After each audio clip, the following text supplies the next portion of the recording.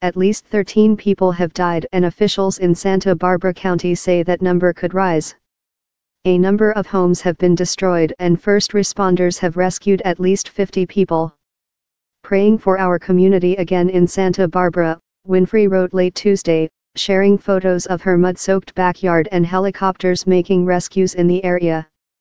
The mudslides and floodwaters have most affected areas in close proximity to wildfires that raged recently in Southern California, including the Thomas Fire, which has burned 281,893 acres to date.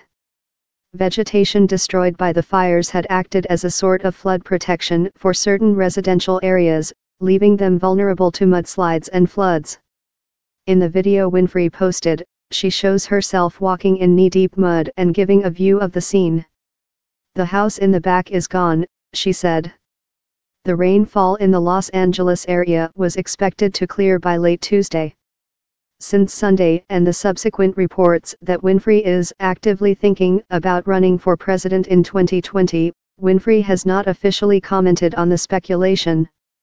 On Tuesday, Winfrey's close friend and CBS This Morning co-host, Gayle King, said Winfrey is intrigued by the idea.